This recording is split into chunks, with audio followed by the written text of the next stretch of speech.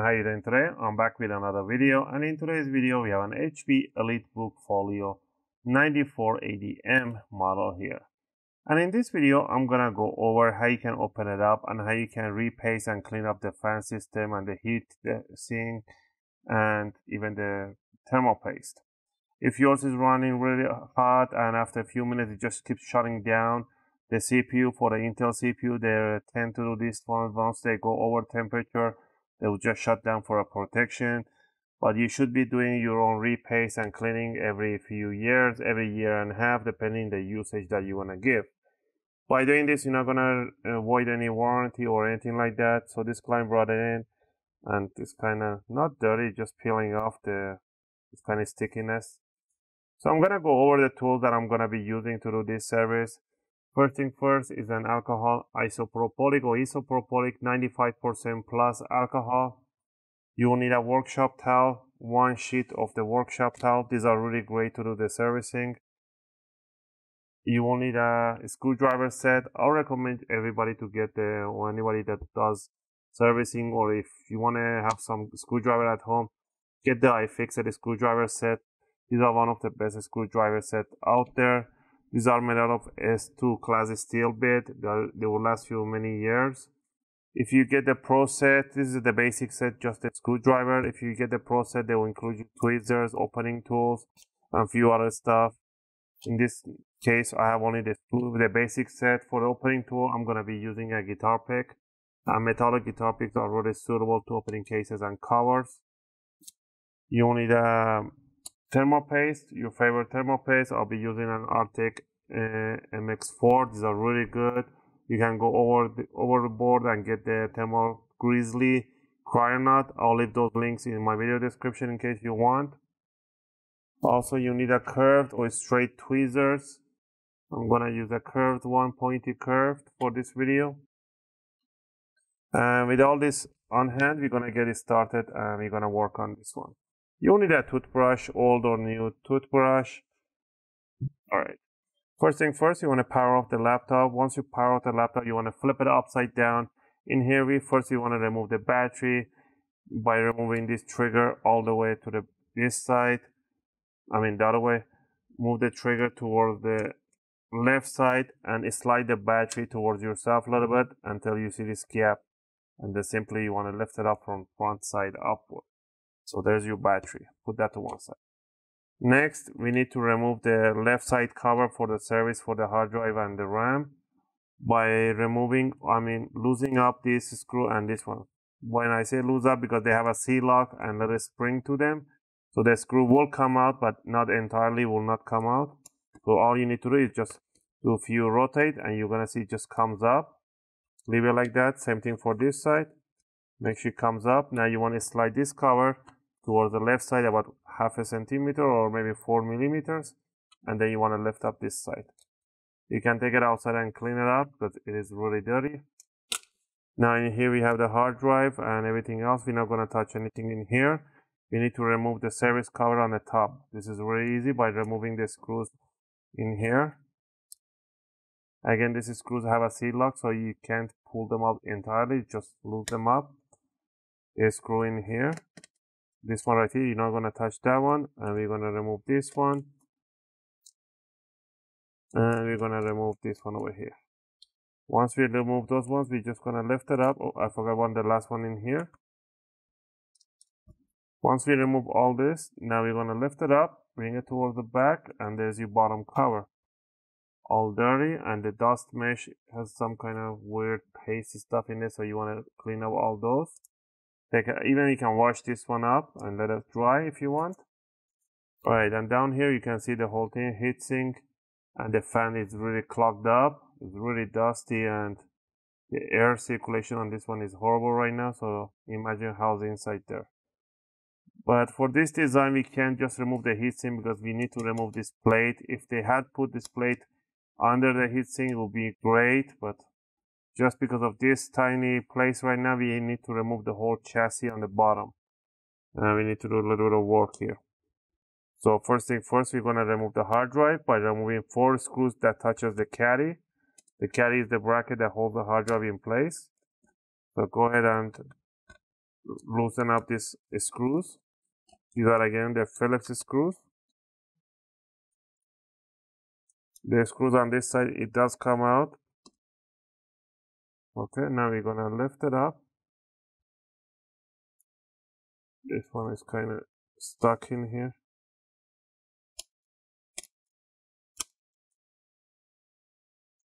There has a little adhesive in this corner, so bring it up.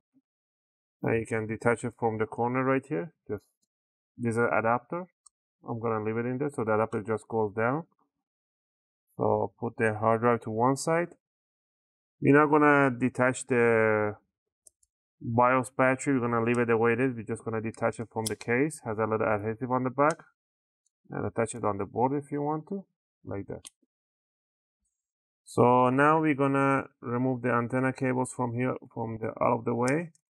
So remove these antennas.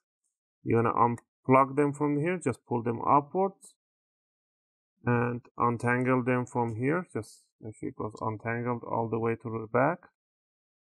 These antenna cables are kind of broken in here, so I have no idea who opened it before, maybe. So you're gonna remove them. They have a little sleeve on them to protect them, but the sleeve is upward. But this one, they don't matter. The one that matters are these ones for the Wi-Fi. So we have untangled this one. Now next, we're gonna switch to a torque screw here. I believe these are torque number 6, or maybe it's higher. It's a higher torque. So let me find my torques right here. So we're gonna be using a torque number 8, I believe. Yes. So grab a torque number 8, and we're gonna remove this screw that touches the metal bracket right in here. Go ahead and remove all of them from one corner. Start going around. These are M2 times 5, and the ones under the battery, these are M2 times 3, so keep them in different piles so you don't mismatch them. Also, if you guys like my videos and you want to support the channel, you can do that by clicking that like and subscribe. I'll greatly appreciate it. It will be a great, tremendous support for me to make more videos, take requests, answer your questions in the comment area. Pretty much remove every torque screw that you see on the bottom casing, the one in the corners, everywhere. At the back right there. You don't want to miss any hidden ones. One right there by the Wi-Fi cable.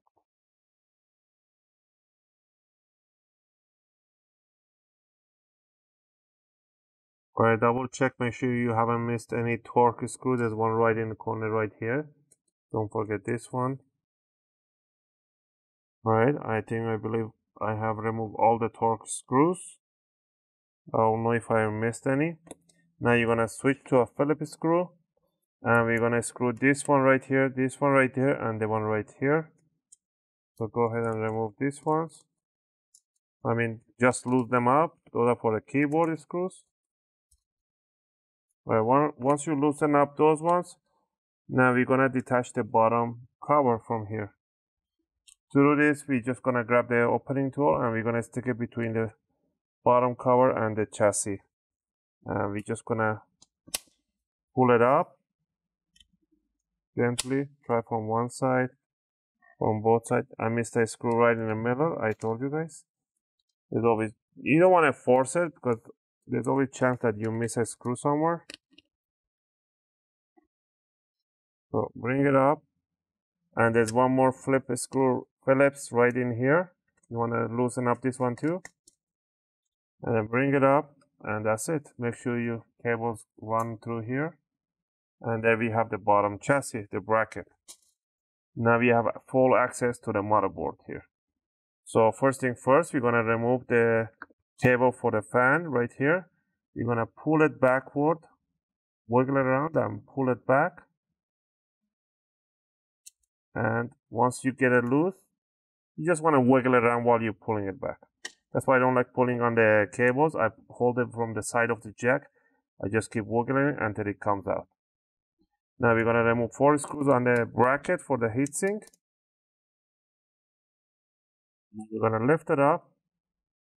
You can continue the film or just remove the screw for the fan here and bring it up. And you can see it's already clogged up with lots of dust, and the rest of the dust is in there. So that's why you need to clean up your fan system once in a while, at least once in a year. It's very, very important. So what we're gonna do here right now, before we take it outside and clean it with a toothbrush and compressed air, I'll recommend you guys to use a compressed air in here. Don't use any canned air or anything like that. They throw humidity, and that's really bad for electronics. Even the market for electronics, do not use that. Use a dry air compressor, and that's what you need to. I'll put a link for a good compressors and powerful one and very small ones and that you can use. So we're gonna grab a sheet of the workshop towel, and we're gonna soak it in the alcohol like nicely, make sure it's nicely soaked, and we're gonna wipe over the CPU and remove the excess of the thermal paste.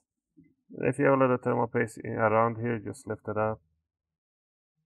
The thermal paste is not conductive, so don't worry. So make sure and use the dry part to shine that crystal die. Same thing in here. Clean up the heatsink block.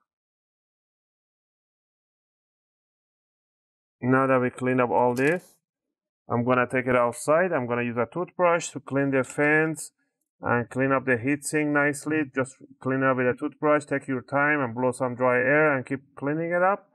And I'll be back right after. Now that we cleaned up the fan nice and clean with a toothbrush and with compressed air, clean up the heatsink nicely from inside out, everywhere. Now what we're gonna do, we're gonna grab a dry part and we're gonna make sure rub once or twice on top of the die. So what we're gonna do, we're gonna grab the dry part and we're gonna on top of the crystal die, just rub it, make sure it's nice and shiny. There's no fingerprints or anything, even the heatsink. So what we're gonna do, we're gonna grab the thermal paste. We're gonna put one drop on the first die, like that, and a tiny line on a secondary die, just like that. And once you have the thermal paste applied, now what we're gonna do, we're gonna bring this heatsink. I like to bend the legs a little bit backward so I get extra tension to the CPU for the better heat transfer. Just a little bit, make sure you pull them evenly back. So what we're gonna do right now, put the fan in place. First put the fan right there.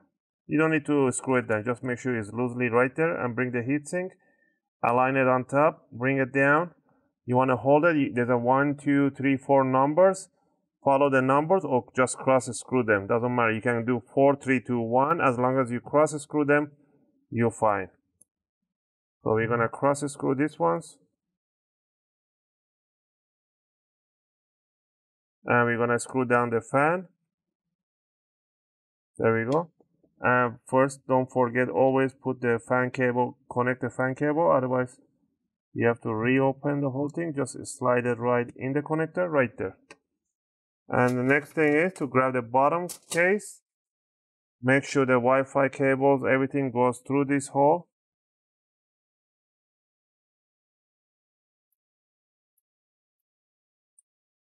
Alright, and now you want to set it down straight on top. And pretty much we are almost there. So what I'm gonna do, I'm gonna tighten up the screws that I already have the Phillips on hand. So the keyboard screws, make sure you tighten up those.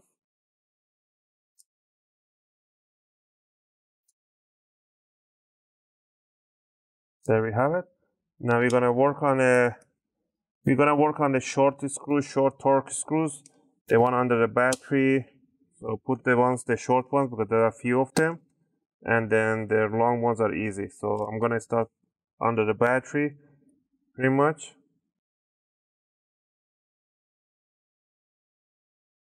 And the rest is our long screw. So I'm just gonna go run all around and put the rest of the torque screws all over the place wherever I see a screw hole. And you don't need to put it there, wherever there's a label for the screw. So there's a number M2. do not put this because this, the one from the bottom casing goes here.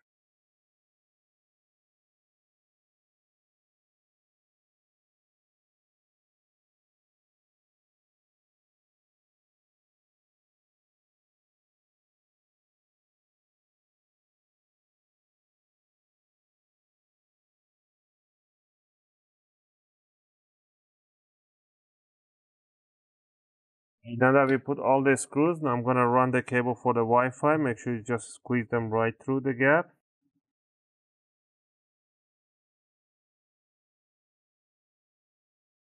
Alright, now we're gonna connect the Wi-Fi cables. Just put them over straight on top and just squeeze it down and make a tiny click. That's what you want to hear. You can leave this one here or put a little gaffer's tape right on top. Alright, once we have that one in there, we're gonna grab the hard drive. We're gonna bring it down evenly and put the connector right through there. Set it down and tighten up the screws for this one. These are a Phillips screw.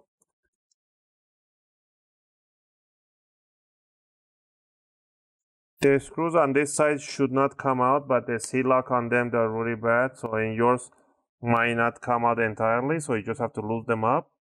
But yeah, keep that in mind. Alright, so once we have this one done, if you have to clean up the bottom cover, grab it, set it down on the back side. It's like folding a book. Sit down the hinges in here. There's a broken hinge in this one. You might have 1 or 2 broken hinges. That's over time, they just break. Bring it down, close the lid straight down, and then you want to tighten up these screws right in here.